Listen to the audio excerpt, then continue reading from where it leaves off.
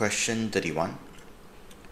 2-bromopropane is converted to 1,2-dibromopropane in the pathway involving two reactions.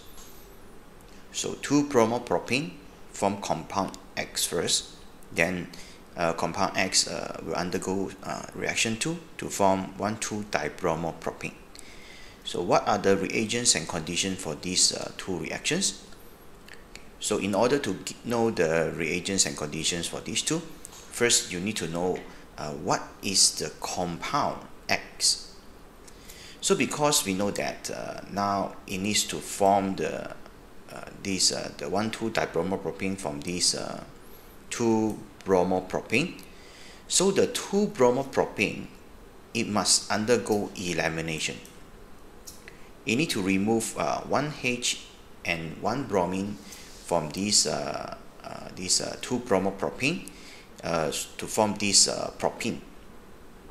So it will undergo elimination, and after that the additions of this bromine so need to be there.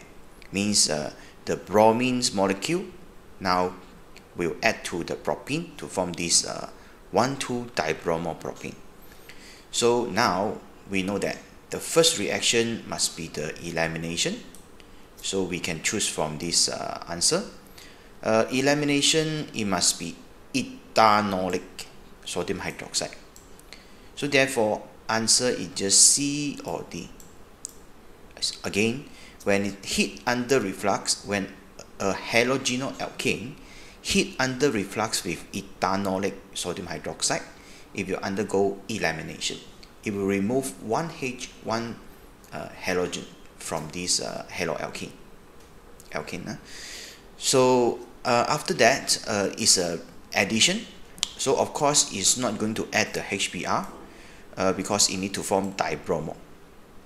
So 1,2-dibromopropane, it can be formed when the bromines add to this propene, this alkene. So it will form this product. So that's why answer is D. It must be first reaction, elimination using this ethanolic sodium hydroxide, then followed by bromine. So you can form the products. Okay, that's all. Thank you.